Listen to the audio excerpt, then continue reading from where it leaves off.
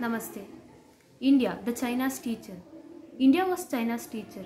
Cultural bonds existed between the two Asian giants. They could be traced from the times of Mahabharata and later consolidated through the spread of Buddhism. Lin Newton, the author of The Wisdom of China and India, says India was China's teacher in religion and imaginative literature and the world's teacher in trigonometry, quadratic equations, grammar, phonetics, Arabian Nights, animal fables, chess, as well as philosophy, and that she inspired Boccaccio, Goethe, Herder, Schopenhauer, Emerson, and probably also the Aesop. Sir William Jones came to India as a judge of the Supreme Court at Calcutta. He pioneered Sanskrit studies. His administration for Indian thought and culture was almost limitless. He always says that the Chinese assessed their Hindu origin. She was a Chinese philosopher in the Republican China. He was an ambassador to the US and Chancellor of Peking University. India conquered and dominated China culturally for 2000 years without ever having to send a single soldier across a border. The Sanskrit name for China is Sina. Sir René Grosset, a French historian, says the name China comes from the Sanskrit name for the regions of the East. Many other scholars clearly mentioned that the Chinese word for lion, Shi, used long before the Qin dynasty, was derived from the Sanskrit word Simha, and that Greek word of China, Cinista, used by some later writers, appears to be the derivative of the Sanskrit Chinastana. Both Arnold Toynbee and Sir L. Vole speak of a ready-made culture coming to China. That was the Vedic culture of India. It is well known that in the Mahabharata, the Sinas appear with the Kiritas among the armies of King Bhagadatta of Pragjyotishta or Assam. In the Sabha Parva, this king is described as surrounded by the Kiritas and the Sinas. In Bhishma Parva, the corpse of Bhagadatta consisting of the Kritas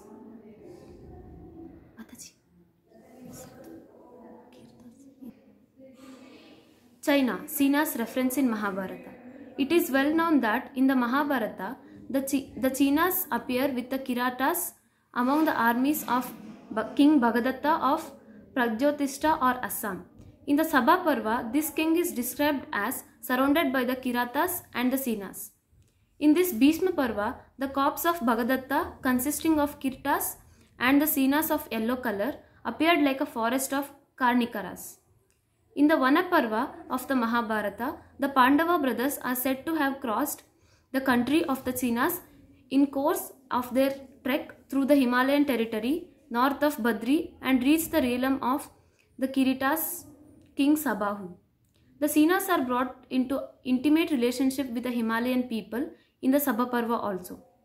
In the Nagarjuna Konda inscription of Virapurushadatta, China is said to be lying in the Himalayas beyond Silata or Kirata. These references to the proximity of China to the Himalayas region inhabited by the Kiratas show that there were regular routes through the Tibeto-Burman territories along which the Indian could reach China. Trade and commerce. India has contact with China from the early period through three routes. One way, though the Central Asian region. The second was through Yunnan and Burma. The third way was set by the Sea South Indian posts. The chronicle Sun Tzu states that all the precious things of land and water came from India. Gems made by rhinoceros horns and kingfisher stones, serpents' pearls and obsetos cloths and innumerable varieties of those curiosities were imported from China from India. Kalidasa mentions this silk fabric as one of the most fashionable textiles among the richer sections of society. Silk and silk products were also in much demand luxury articles even in the region of Harshavardhana. Literature. Sanskrit influenced the Chinese literature in many ways.